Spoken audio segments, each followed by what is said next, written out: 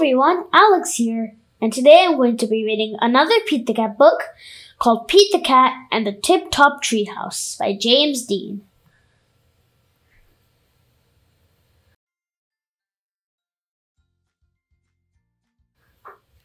Pete the Cat has built a treehouse. He calls his friends. "I just built a treehouse," he says. "Come over to play." Pete's friends show up.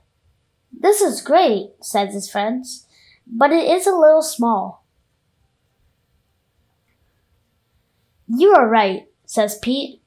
"It is too small. I will fix that." Pete starts building a bigger treehouse. "Do you want some help?" asks Callie. "Sure," says Pete. Callie carries up more wood. "Can I help too?" asks Marty. "Sure," says Pete. Together they build a tower for Pete's treehouse. "Let's have a treehouse party," says Marty.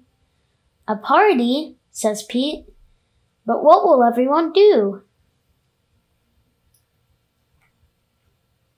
"I can help with that," says Emma. "This is great," says Pete. "Let's do it."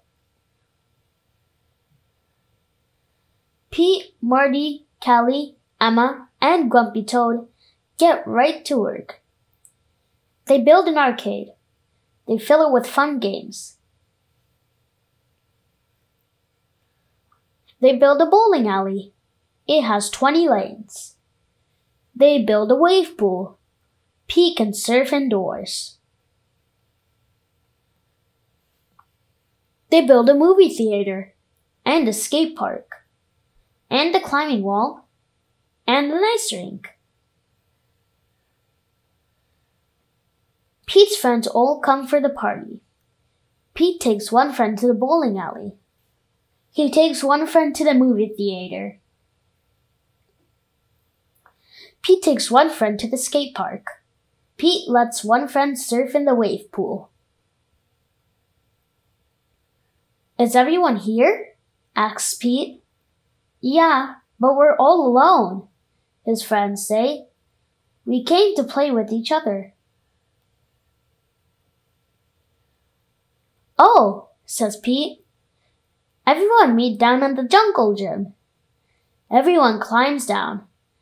"This treehouse is amazing," says his friends.